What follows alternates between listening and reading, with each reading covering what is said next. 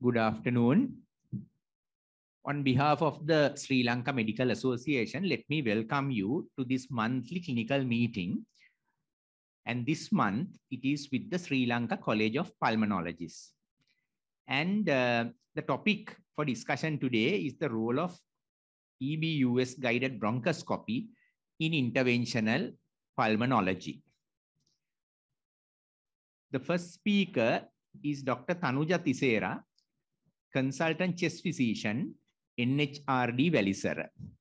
Over to you, Dr. Thanuja. Thank you very much, sir, for that kind introduction. Good afternoon. I'm Dr. Thanuja Tissera, acting consultant chest physician from NHRD.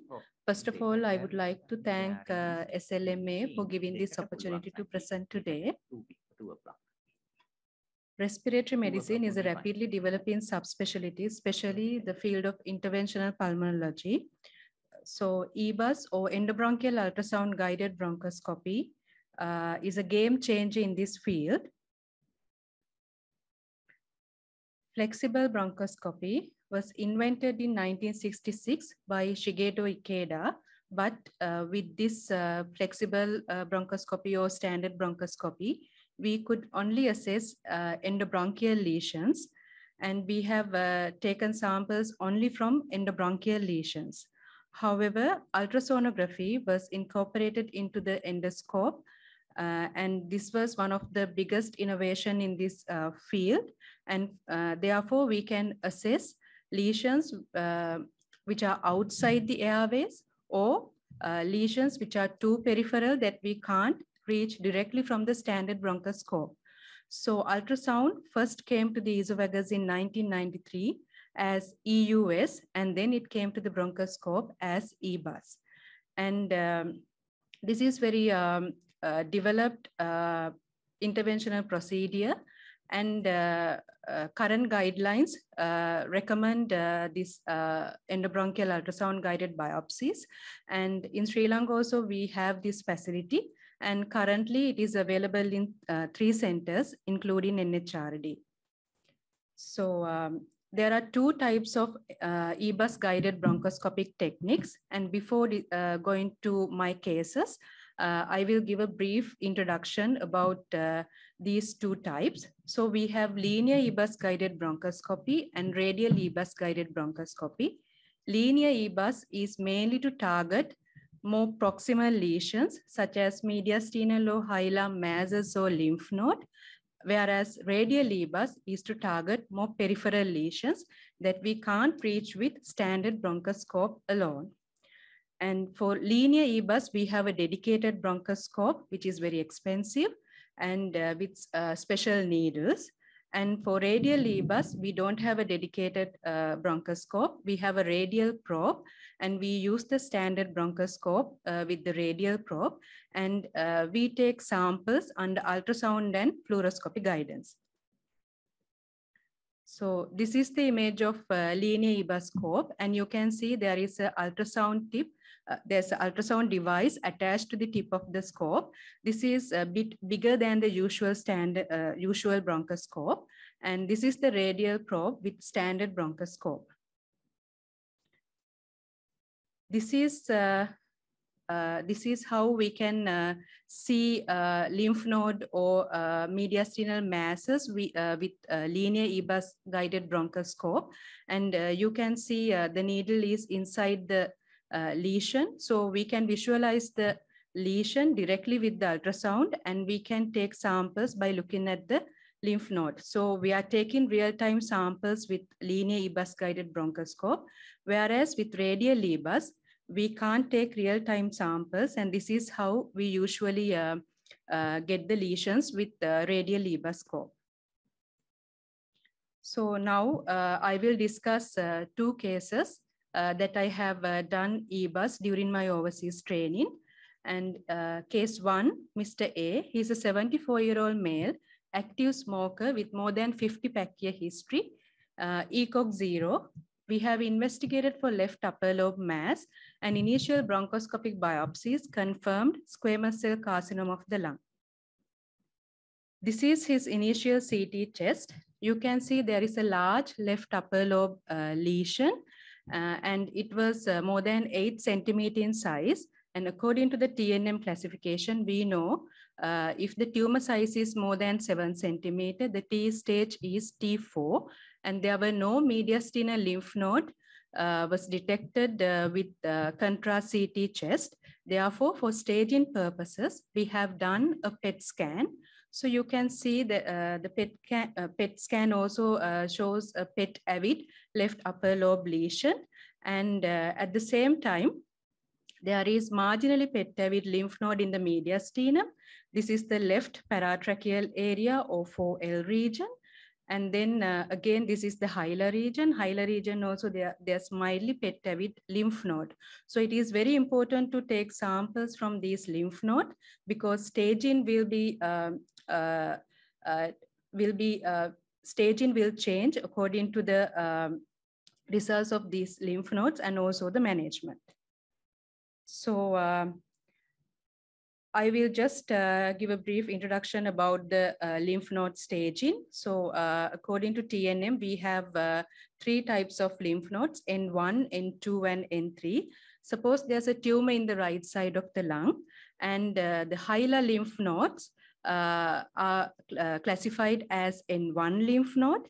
And if there is any ipsilateral mediastinal lymph nodes like paratracheal or subcarinal lymph nodes, those are N2 nodes. And if there are any contralateral lymph nodes, those nodes will be N3.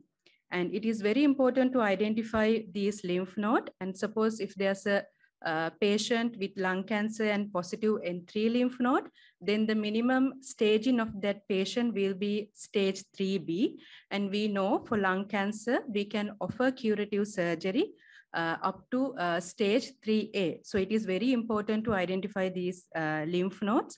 And when we do the lymph node sampling, we usually start with N3 nodes, and then we go to the N2 and then to N1. This is because we use only one needle, and there is a risk of needle contamination and falsely upgrading the staging of the tumor.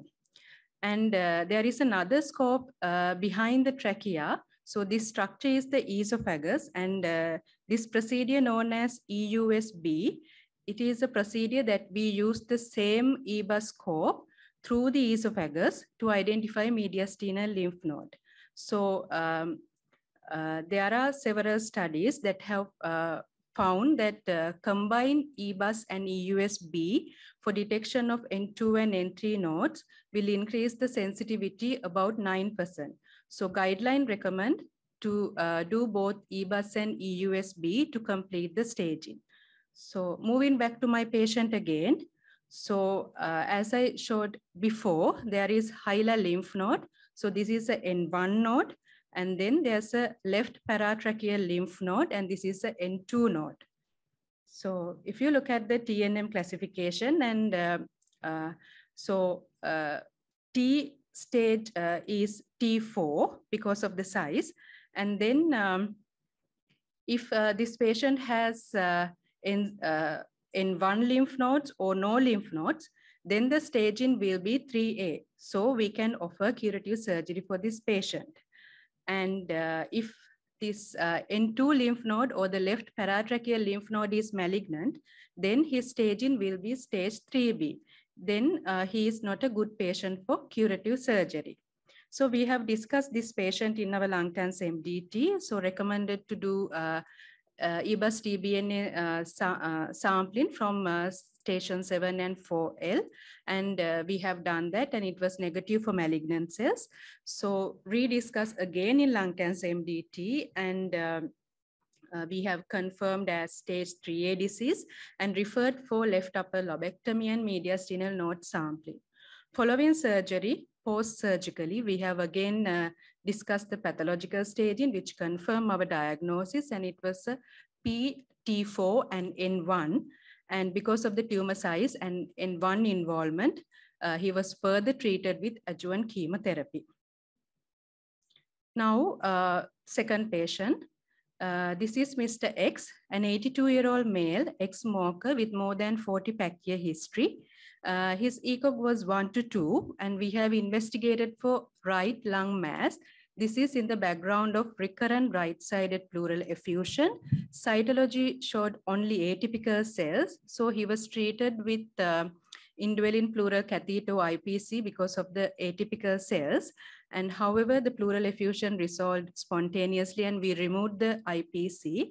And after a few years, he again presented with this new right lung mass. This is his CT chest. So you can see left lung is fairly all right. But the right lung has patchy opacities from top to bottom. This is the right upper lobe. This is the anterior and posterior segment. And then this is the right middle lobe and the lower lobe bronchus. And in the lower lobes, you can see more consolidated changes, especially in this film. And airways are directly going to the lesion. So air bronchus sign is positive. And however, there were no mediastinal lymph node. So we have arranged EBUS guided, radial EBUS guided bronchoscopy for this patient because we could not take any samples with standard bronchoscopy alone.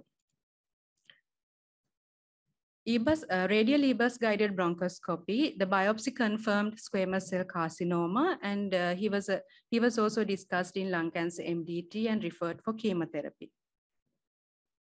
So now I will give much details about EBUS guided bronchoscopy. So as I have mentioned, there are two types of EBUS guided bronchoscopic technique, linear and radial EBUS. So with linear EBUS, we can directly visualize the lymph node, and then we can take real-time samples, and this is the needle and this is the lymph node. And with radial EBUS, we can't take real-time samples. We have to take samples under ultrasound or fluoroscopy. This is the linear EBUS probe. You can see at the end of the scope, there is a ultrasound device. And in addition to the ultrasound, in linear EBUS, we have Doppler facility because we are dealing with mediastinal structures and there are a lot of major vessels in the mediastinum. So the color Doppler will facilitate to identify major vessels from the mediastinal masses or lymph nodes. This is the EBUS needle, and there are several types of EBUS needles, and this is the needle that we use here. And we need training to handle the EBUS scope and needle. There are several steps that we have to follow while taking biopsies. This is very important because we need to prevent scope damage as these scopes are very expensive. So these are the main lymph node stations that are very important in lung cancer staging. And when we do the EBUS, the lymph nodes are outside and the EBUS scope is within the airway. And then we can target these lymph nodes and we can directly visualize these lymph nodes. So this is the airway wall and this is the needle. So needle is piercing the airway wall and the lymph node. So you can see the same thing with the ultrasound image as well. Main indication for linear EBUS or EUS-B to diagnose and stage lung cancers and also to diagnose sarcoidosis, tuberculosis, mediastinal metastasis of extrathoracic tumors, lymphomas, and cysts. When to do staging? So there are two ways that we can do the staging. One is targeted approach. When we do the CT scan or the PET scan, we can identify pathologically enlarged lymph nodes and we can target those lymph nodes and can take samples. This is like hit and run approach, and there's a risk of missing other lymph node.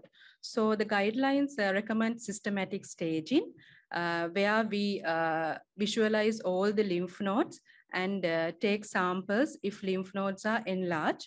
And there are some conditions which have high risk to develop N2 and N3 disease, even though the CT or PET scan doesn't show any enlarged lymph nodes. So those conditions are like when the primary tumor is more than 3 centimeter, or there are any central tumors, or if the primary tumor is PET negative, or when there's a tumor with N1 involvement. In these situations, the guideline recommend to go to systematic staging, because we need to identify the patients who are suitable for curative surgery.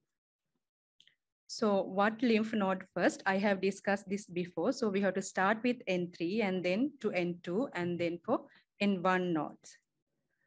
There are important landmarks that we have to know while doing EBUS, and especially suppose there's a tumor in the right side of the lung, and if there's enlarged 10R and 4R lymph nodes, it is very important to differentiate these lymph nodes.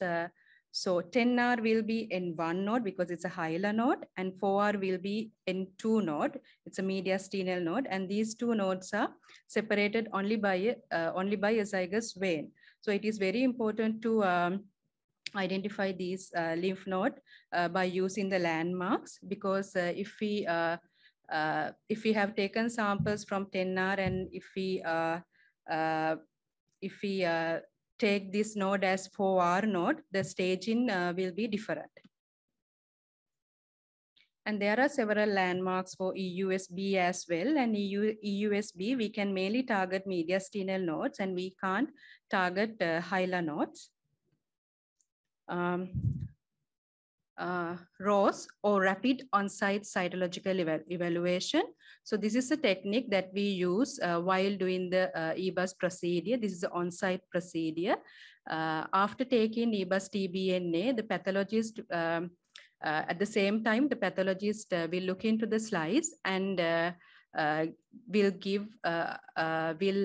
let us know whether we have taken adequate amount, whether the sample is adequate. And we do ROS mainly to know whether the sample is adequate, but there is added benefit. Sometimes pathologists can see malignant cells at the same time. So if there's a patient with suspected lung cancer requiring urgent radiotherapy, then we can quickly refer to the oncologist after doing EBUS TBNA.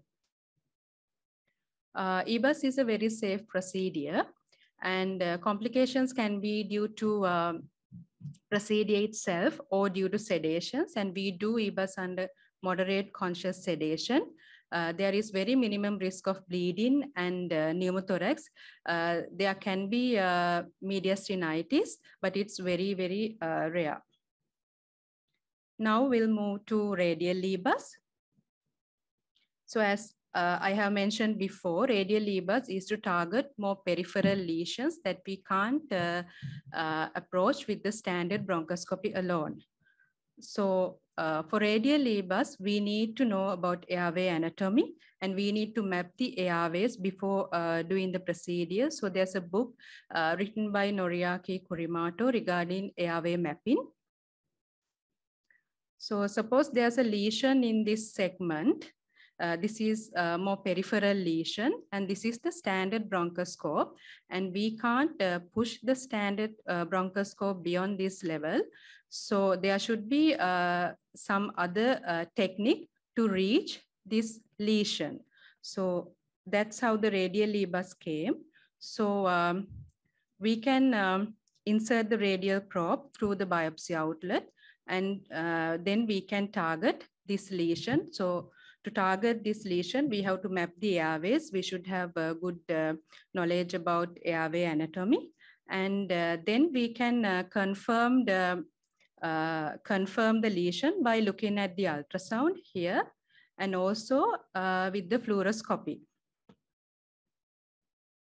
So after confirming the lesion, then we can take the radial probe out, and there is a guide sheath to insert the biopsy forceps or brushings. So we take the radial probe out, and then we insert the biopsy forceps through the sheath. And while doing this, we can confirm that we are within the lesion by looking at the fluoroscopy. And then we take biopsies. So complications of radial EBUS guided bronchoscopy, and it says pneumothorax and the hemorrhage risk is usually less than 1% compared to CT guided biopsies, especially the pneumothorax risk is less. We do radial EBUS to diagnose cancer, and those patients are usually having COPD with emphysema. So when we do CT guided biopsy, there's a high risk of getting pneumothorax with the background of emphysema. In that case, if we can reach through the bronchoscope, then the pneumothorax risk is less. Okay, that concludes my presentation. And now I would like to invite Dr. Sampath and Dr. E.G.H.E to start the MCQ sessions. Thank you.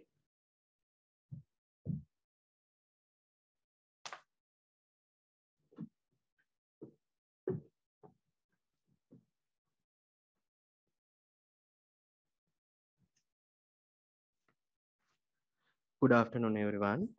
I am Dr. G.L.H.S. Liyanage, one of the senior registrars in respiratory medicine, currently working at National Hospital of Sri Lanka.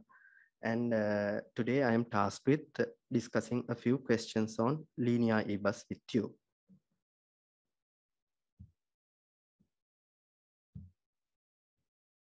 So the first question, linear EBUS TBNA is not useful in evaluating. Option A, sarcoidosis with mediastinal nodes. B, tuberculous lymphadenitis with mediastinal nodes. C, primary lung cancer with mediastinal nodes. D, peripheral lung nodule. So the answer for this question would be option D, the peripheral lung nodules. So with EBUS, linear EBUS, we can access mainly centrally located lesions which are in the close vicinity of the trachea and proximal bronchial tree. So, but the peripheral lung nodules are difficult to access via EBUS scope, which is large, usually about 6.7 millimeters in diameter. So you can't access those distal airways to sample peripheral lung nodules. So we have to use alternative options such as radial EBUS to diagnose peripheral lung nodules. Other options include image-guided biopsy and surgical biopsies. So the second question, which of the following shows a linear EBUS needle? The answer would be A. So picture A shows the EBUS needle, which is sort of a complex structure with a stylet, handle, the depth adjuster and sheath adjuster, and a needle lock. So it is easily distinguishable. Picture B shows a bronchial brush, which is used in bronchoscopy. C shows a conventional TBNA needle, and D shows a sheath that is used in radial EBUS. Question 3. Which of the following lymph nodes cannot be sampled via linear EBUS TBNA? A, station 7, that is subcarinal. B, station 2, upper paratracheal. C, station 6, para-aortic. D, station 10, that is hilar. So the answer for this question would be option C, that is para-aortic lymph nodes. As you can see in this picture, the EBUS we are approaching via the trachea, and so we can sample the lesions which are in proximity to trachea and the proximal bronchi. So according to this, as you can see in this picture, we can approach lymph nodes like 2, 4, 10, 11, and 12 with linear EBUS. But para-aortic nodes are situated away from the trachea, so it is out of reach for the linear EBUS TBNA approach. 4. Which of the following lymph nodes can be sampled via EUSB? So option A, 10 hilar. Option B, station 12 lobar. Option C, station 7 subcarinal. And option D is station 6, that is para-aortic. So answer for this question would be node 7, that is subcarinal nodes. So again, as in EBUS, so we are approaching via esophagus. So the lymph node groups that are in proximity to the esophagus can be sampled via USB. So, and some lymph nodes are there which can be accessed via both the linear EBUS as well as USB. So lymph node stations like 2, 4, and 7 can be accessed by both the EBUS and USB. Then lymph node groups like 8 and 9, which are the paraesophageal and pulmonary ligament lymph node station, can be accessed via USB. So other than that, you can also visualize the, structures like the liver. So liver metastasis can be visualized, and also you can see the liver left adrenal gland metastasis, and you can even sample those lesions as well. Fifth question. A patient has a left upper lobe adenocarcinoma of the lung with mediastinal lymphadenopathy. Which lymph node groups are you going to sample first? A, left lower paratracheal nodes, that is 4L. B, right lower paratracheal nodes, that's 4R. C, subcarinal nodes, that is group 7. And D, there is no specific code of sampling. So the correct answer for this question is the option B, that is right lower paratracheal. Why is that? Because we are doing sequential sampling. So lung cancer staging is based on TNM classification. So when it comes to N classification, we have N1, 2, and 3. So N3 classification usually corresponds to stage 3B, so that the surgical options are out. So it is very important to get this nodal classification correct. So if you start with N1 nodes, and go then move on to the N2 nodes, and then moving on to the N3 nodes, there is a possibility of cross-contamination, because the EBUS needle is expensive and we are using one EBUS needle for a single patient. So there is a chance of cross-contamination and inadvertent upgrading of upstaging of the malignancy, which can be detrimental in the managing this patient. So in this question, there is the left upper lobe adenocarcinoma. So the N3 according to given options, the N3 nodes are 4R. So sixth question, a 60-year-old gentleman with a history of smoking was found to have a 2 centimeter adenocarcinoma, T1M0, in the right upper lobe with mediastinal lymphadenopathy. What is the investigation of choice for staging? Option A, linear EBUS and TBNA. B, mediastinoscopy. C, thoracotomy and nodal sampling. D, surgical resection of the lesion and lymph node sampling. The answer for this question is option A, that is linear EBUS and TBNA. Linear EBUS and TBNA is a minimally invasive procedure which is done under moderate sedation. All the other options are actually done under general anesthesia. And there are several trials which have shown that linear EBUS and TBNA is superior to mediastinoscopy when it comes to mediastinal staging of a malignancy, lung cancer. And so the option would be A. Question 7. Which of the following is true regarding ROSE, that is rapid on-site evaluation? Option A, it ensures that the target lesion is sampled and minimizes the need for repeat procedures.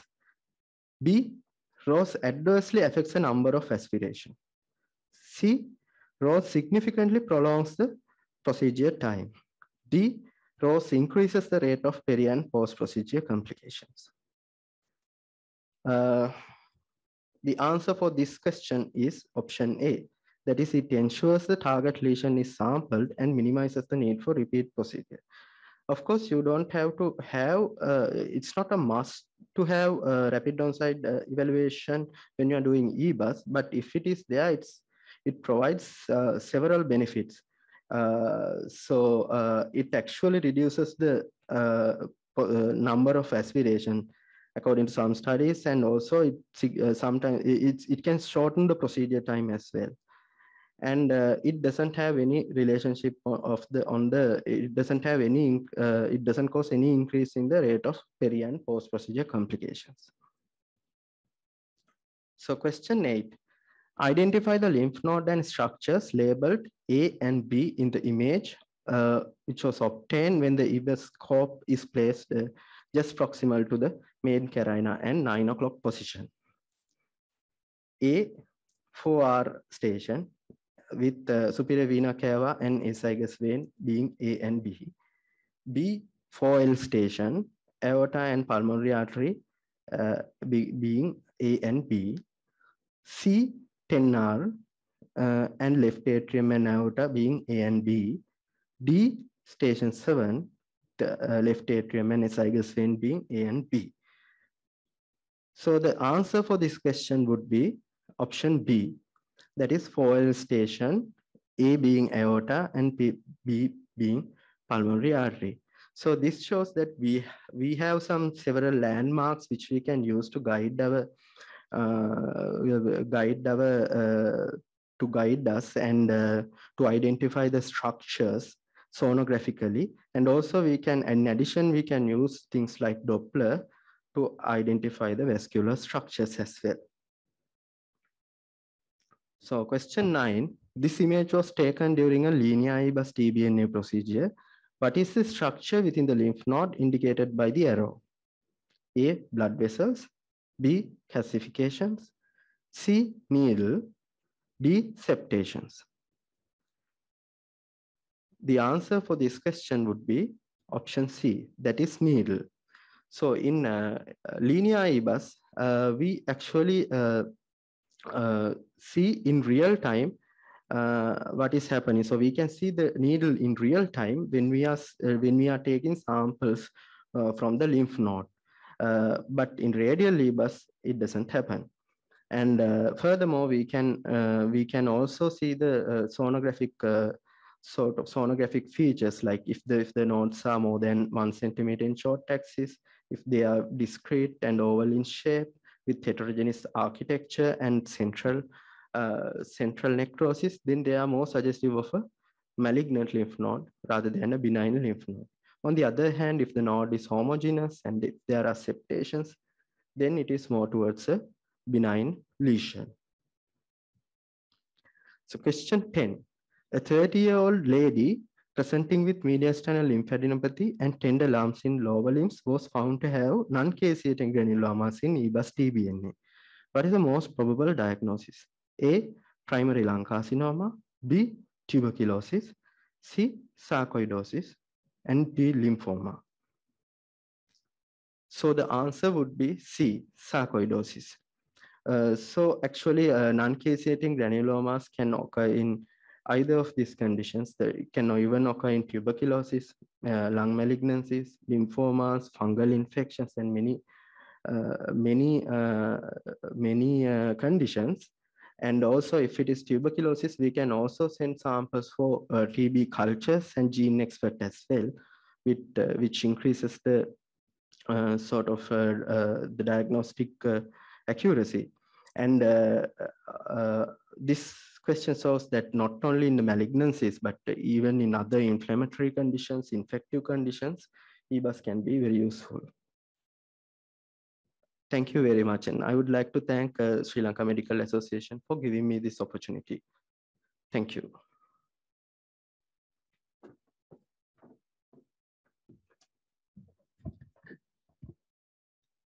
Good afternoon. My name is E.G.H.E. Silva, and I'm a senior registrar in respiratory medicine attached to National Hospital of Respiratory Diseases, Valisara. So I will be continuing the MCQ session, and the predominant focus of my MCQs will be on radial EBUS. So moving on to the first question, which of the following is false regarding radial EBUS? Radial EBUS has a rotating mechanical ultrasound transducer.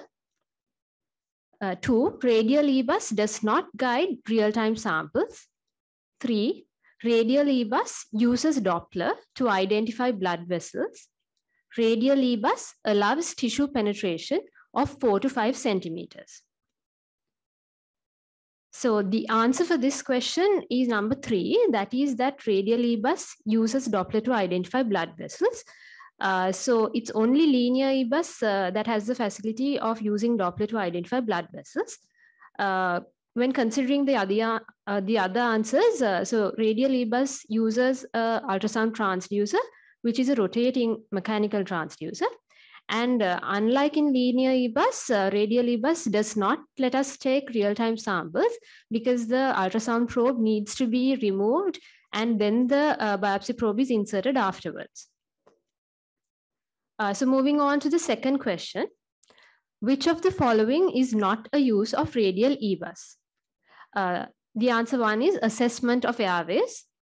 Answer 2, to guide TBLB or transbronchial lung biopsy.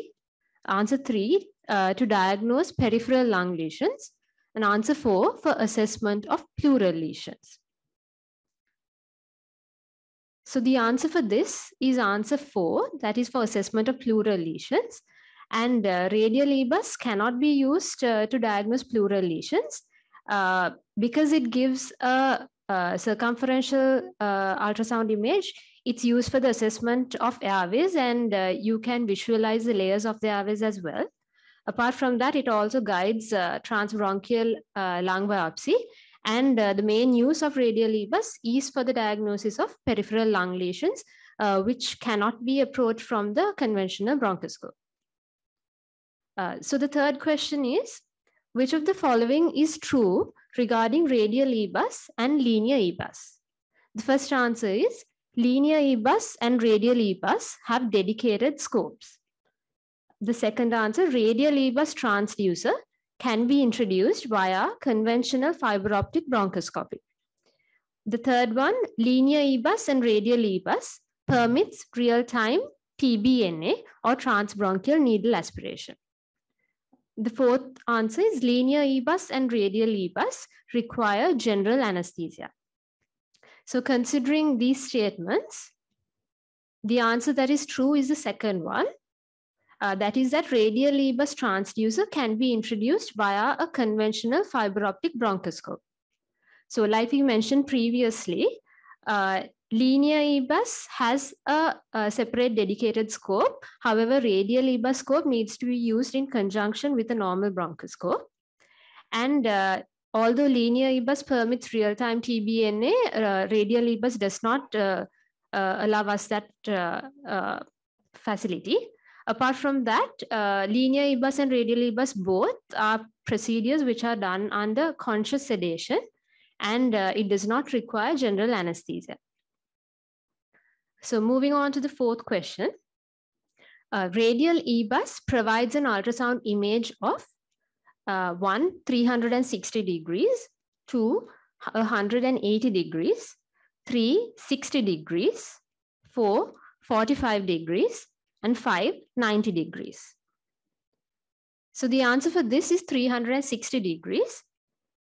So if you see the first image, image A, that is a linear EBUS scope, and you can see that the ultrasound transducer provides an image of 60 degrees only. The second image, image B, is the radial EBUS scope, and because it's a rotating ultrasound transducer, it provides an image of 360 degrees, which gives us a circumferential view of the airway. The next question, the highest diagnostic yield is seen when the radial EBUS scope is 1, within the lesion, 2, adjacent to the lesion, 3, outside the lesion, or 4, on top of the lesion. So considering this question, the answer to this question is that the highest diagnostic yield is seen when the radial EBUS scope is within the lesion. So as seen in this first picture, the lesion is seen in red, and the radial EBUS scope has to be placed within the lesion. And when this proper localization is achieved, the diagnostic yield increases to more than 80%. Whereas if there is a poor localization of the lesion, that is, if the radial EBUS scope is adjacent to the lesion rather than within the lesion, then the diagnostic yield has a reduction and a positive rate of only 30 to 40%. So this is why it's important to properly localize the lesion and to do that to make sure that it is localized within the lesion. So the next question is, which image shows a properly positioned radial EBUS probe within the lesion to maximize diagnostic yield? So of these images, it's the first image which shows the properly positioned radial EBUS scope. As you can see a lesion with a proper border, and it is concentrically placed around the probe. And this appearance is called a snowstorm appearance. And if you can see the answer number 4, in this, the radial EBUS scope is not properly positioned, and it's an eccentrically placed scope.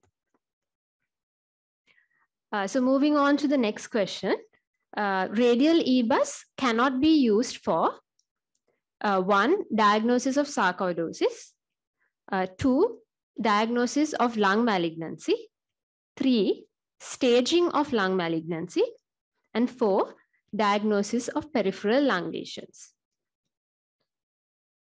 So the answer for this question is number 3, that is staging of lung malignancy.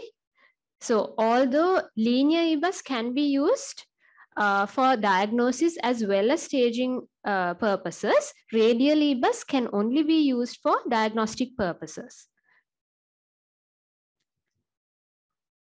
Question 8, when comparing radial EBUS with CT-guided biopsy, which of the following is false? Answer 1, diagnostic yield of radial EBUS for malignant lesions is more than 70%.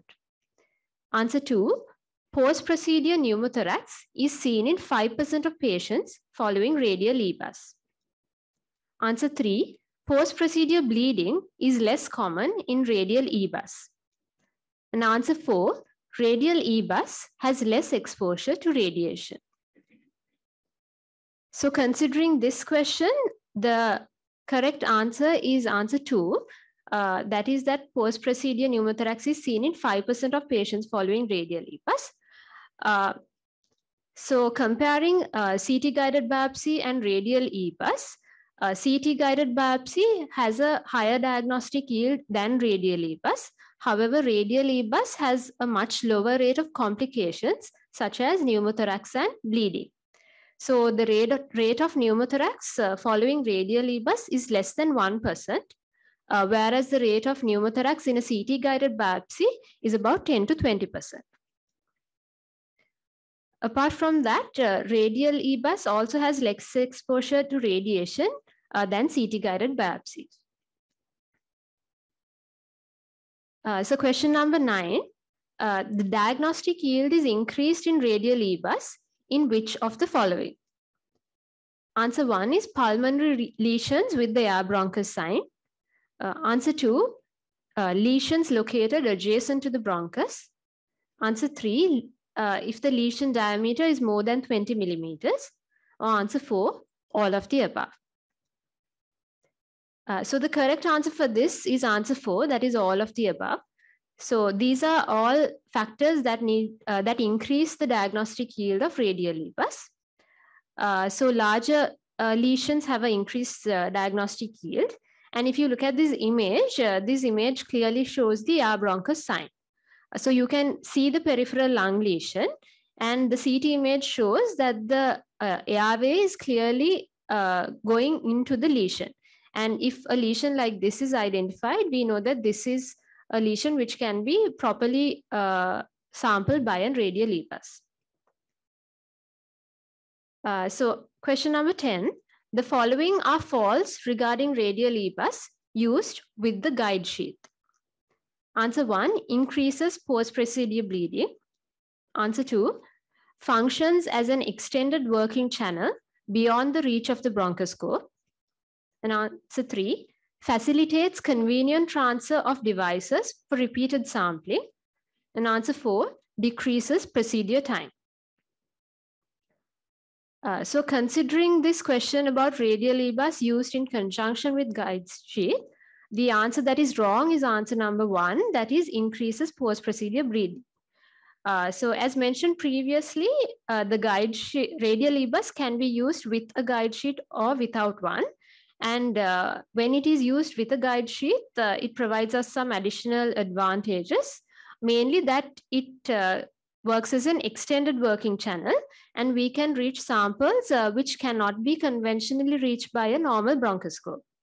Apart from that, because of the guide sheet, it also reduces the risk of post-procedure bleeding.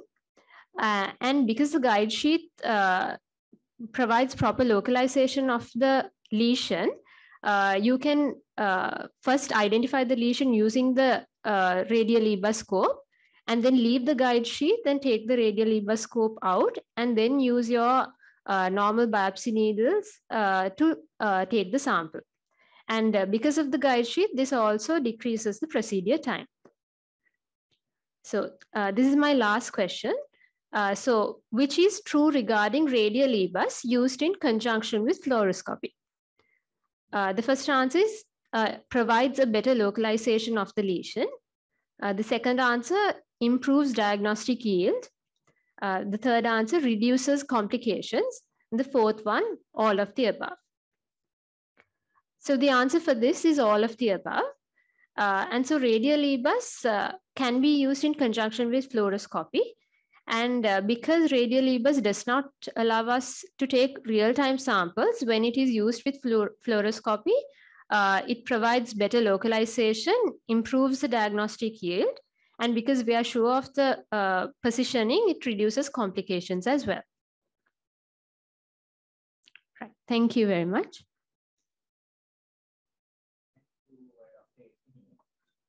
May I just invite all the speakers to take their seats on the stage, please.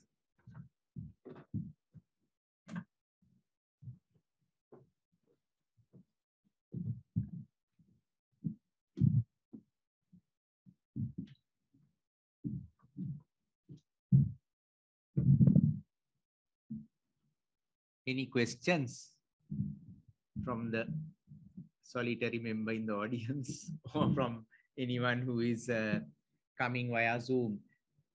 Okay, so can I just ask you now, these interventional procedures, they are mainly for diagnosis. Is there any place for endobronchial resection of the small lesions like adenomas and so on? Thank you very much, sir, for asking that question. But with radial EBUS, this is mainly for diagnosis of the disease and staging. But we have other procedures like debulking, and we can use APC, or we can use cryoprobe to debulk the disease. Those are like therapeutic options. But otherwise, with EBUS, it is mainly for diagnosis and staging. Right. And this radial EBUS transducer, the one which you pass through the bronchoscope, is it a reusable device or is it officially a single-use device? Radial probe is reusable, but right. There is there is a number of procedures that we can do. Right. But the guide sheet and the guide sheet comes with the biopsy forceps and a brush, and those are single use. Right. That is even in Sri Lanka, they are single use, right? You can't use, you can't disinfect and reuse it. We reuse. Right. Okay. Ideally. Okay.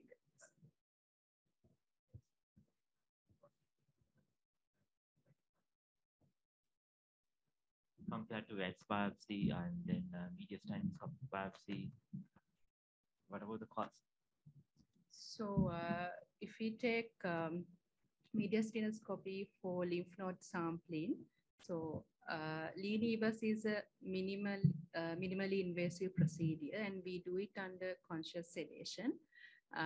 But there is a cost for the needle. But otherwise, when you compare it with mediastinoscopy, we have to do it under conscious sedation. We need theater time. So compared to that, linear EBUS, I think, much cost effective and good for the patient as well because it's minimally invasive. Right, so it's actually cheaper. In the absence of any other comments, let me thank the three speakers, Dr. Thanuja Tissera, Dr. E.G.H.E Silva, and Dr. Liyanage for excellent brief presentations, which were very clear. Thank you. And may I also hand over these letters to them